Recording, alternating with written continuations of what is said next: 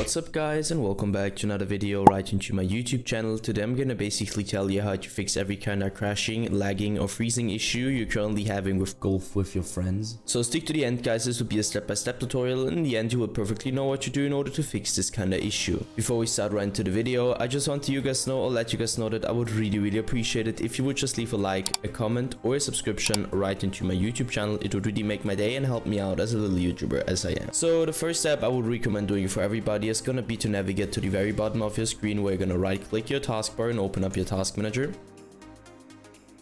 The next step is gonna be to navigate to the top left corner of your screen, clicking onto processes, and once you click processes, I want you to simply end every single task which is currently running and has nothing to do with Windows, obviously. So two reasons for that. First of all, too many applications, too many background processes, too many programs, too many games running at the same time on a low-end or bad PC will cause crashing, lagging or freezing on the long term, because your PC can't handle that anymore. So just trust me and end every single process.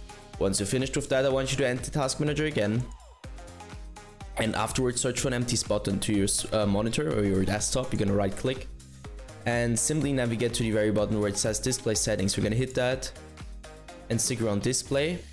And the first step is going to be to identify which your main monitor is, and obviously this just applies if you have more than one. So you're going to hit identify and identify it. Once you're done with that, scroll down, go to scale and layout, where I want you to change the size of text tabs and other items to 100% as recommended, and the display resolution should be the same as in game. So for example, if you have an in-game 1720 by 1070, I also want you to apply this to your display resolution. Once you're finished with that, simply end this task.